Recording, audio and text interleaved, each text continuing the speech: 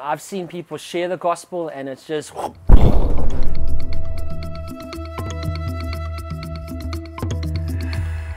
we can explain the gospel in a creative way, and that's been super cool. There's an initiative called TUG. TUG stands for the ultimate goal, and the thinking was that we would align ourselves with the Soccer World Cup and use soccer and also the creative arts as a way of outreach. They have festivals where they get guys involved and they do entertainment, they get on a stage, they sing a bit, there's clowns, there's like a festive spirit with that.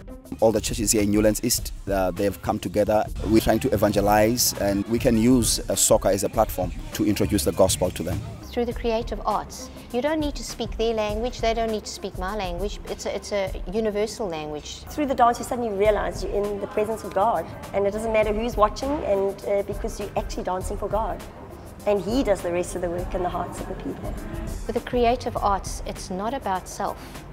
It's actually about it's about God. It's the message. You're just the vehicle.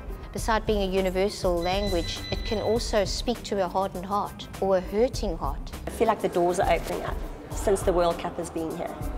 This World Cup to us is a blessing because it has given us a platform to introduce Christ to the unbelievers.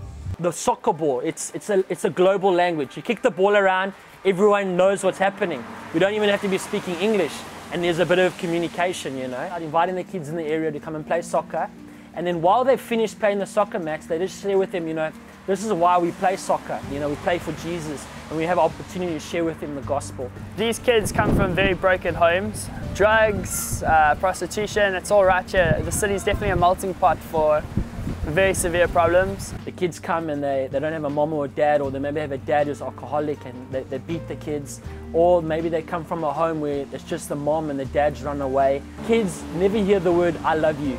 They come to Holiday Club and we show them affection, and they're sort of overwhelmed by all the love and the hugs that we give them.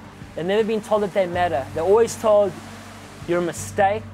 Some of those kids have never ever been hugged. I was reminded of the prodigal son coming to the father and just being embraced, no questions asked. I didn't ask the kid, you know, why? I just came, my arms open, and I was reminded of Jesus doing that for me.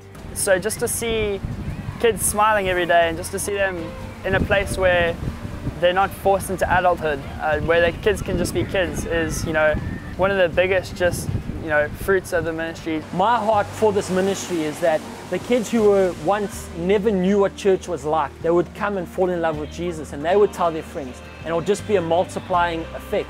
Not because we're crazy about numbers, but we want our community to be impacted by the gospel of Jesus. The church is not in the four walls. This is not the church. The church is the people.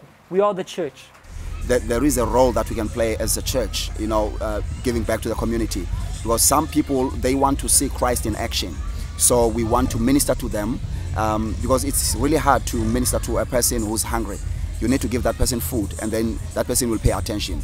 I believe that is the same thing that happened in the book of Acts that is happening in South Africa right now. There's so much of a revival. If you go everywhere, Christians are standing up. They are doing these kind of events, evangelizing. They can't keep quiet, talking about Christ. We are all one body, and as long as we love the Lord Jesus Christ, we can serve Him from all different denominations. TUG is also trying to encourage unity and hope.